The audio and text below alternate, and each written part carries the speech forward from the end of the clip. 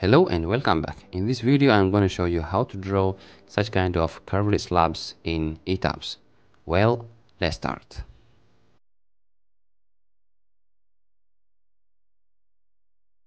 To draw this curve, let's take the measurements from the ArchiCAD file. Here I have this curved slab here, somewhat curved here. Here you can see that this curve has a radius of 1.1 meter, and this curve is measured from the face of this wall, okay, of this partition wall. Okay, now, but from the center to the end or to this edge of this slab, you have 1.2 meter. So I have a 0.1 meter offset from the center line of this wall. The other issue that we have to know is that from this center to the starting of this curve, we have 0.9 meter. So 0.9 downward from this point and 0.1 meter to this point. So the curve starts from this point and takes this rotation 90 degree and stops here with the center at this location. So we will have to measure this up to here, which is 0.9 meter. Now let's go to our ETABS software. This is the plan. So I am going to measure from this point. Okay, so we said that from this point we will measure 0.9 meter. Then from this I will have to offset a 0.1 meter to the right side. Okay, now let me take some reference points. I can go to draw, then draw joints. Here I have to write how much offsets I need. So from this point downward I need 0.9 meter, which is 900 millimeter. But since it is downward, I will have to add what? Negative here, negative here. And the other is I need an offset from the face, from the center, an offset of 0.1 meter, which is 100 to the right, which is positive. Okay, so downward it's y negative, and to the right side it's x, and I will give it 100 millimeter. So with this, let me come here and just click on this. Now I have got this one. Okay, on the other side I will need just to change this one into positive, so I will delete the negative sign, and I'm going to come here, then just click on this. Now I have this offset. Now after this, let me return back to here. Now I need an offset from this edge, how much?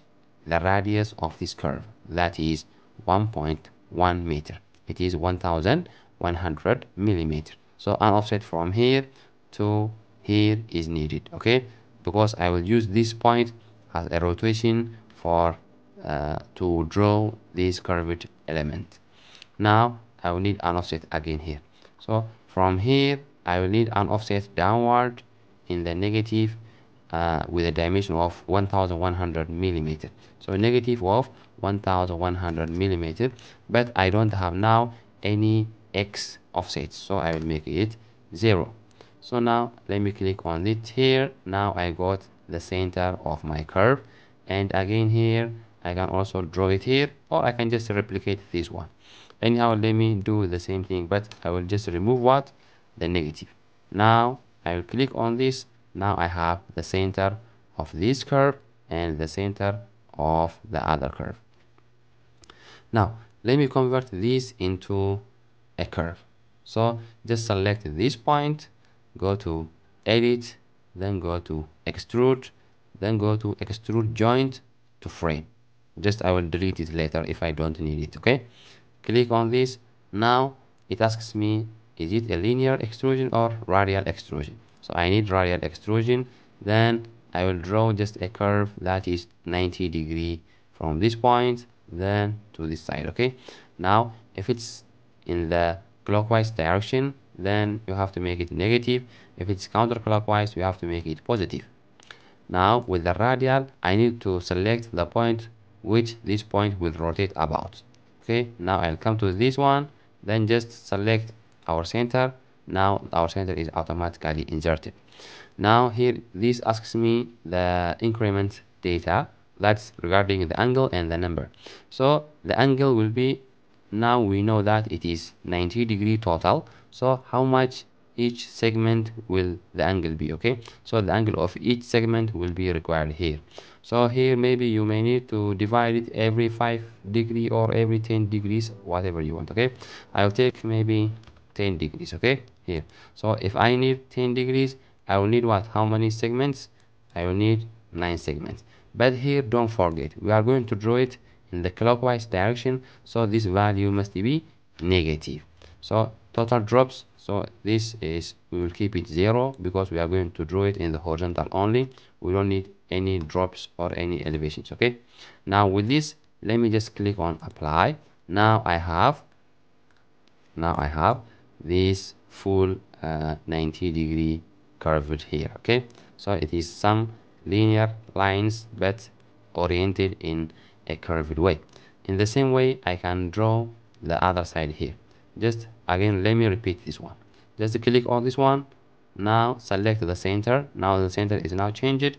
Now I need 10 degrees, but this will be what? In the clockwise direction, okay? So it's in the clockwise, so I will just remove the negative here. Then this will be 9. Let me just select this object, this point, and let me draw it, apply. Now I have the curve here also. Now I have the curve here and I have the curve here. Now let me draw my slab here, okay? So before that, let me just connect these points to this beam, okay, and this point to this beam. Now with this, I'll just select this one, then come to linear extrusion. Then in the dx, I will need to move this what by how much? By negative of 0.1 meter, because it is to the left, okay? It's to the left. Now I will write here negative of 0.1 dx, okay? And this can be 1, and let me but dy must be 0, okay? Now with this, I can just say apply. Then this element will get connected to this one. I can do the same here. Just select okay. Then now I have completed the two curves here. Now I can simply go to the slab options. So here I have to select the appropriate slab, maybe slab this one. Now start drawing using these joints, okay? Now with this, I'm going to draw it like this, like this.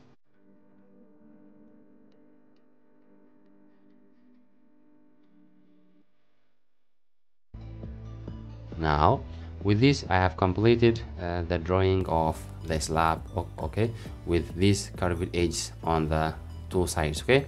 Now if you don't need this small frame, these frames, just you can come here and just delete it, and here I can just select this one and delete it, okay? Now this is how you can draw such kind of slabs, and this is one of the best methods of drawing, okay? And it gives you satisfactory results in the analysis part. Now if you want to draw it on the other side, just you can repeat all the process, or just you can just select this one and maybe mirror it, okay? So I will go to edit, then go to here, replicate, then here mirror, okay? Now I have to give it what? The point or a line about which this element will be mirrored, okay? Now if you know the center, then you can just take that center and just mirror it. For me, if you don't know the center, just you can come here, maybe draw a line from this end to maybe this end, right click. Now in order to activate the midpoint sniping tool, you can come here to the left, then you can select this option here, okay? It is midpoint sniping tool. Now I can select, I can select the slab all together, and just to come to here the mirror, and here pick point on the model, then I can just select the midpoint here. Now the midpoint snipes, okay? Okay, just like this, maybe another location, maybe like this, okay? Wherever you can get it, okay? Click on this, then you can say, just say apply. Now you get the same slab that's mirrored on the other side. So this is how you will do it, okay? If you have any questions, you can write in the comment. Please like the video, share it with your friends. Thank you for watching and see you next time.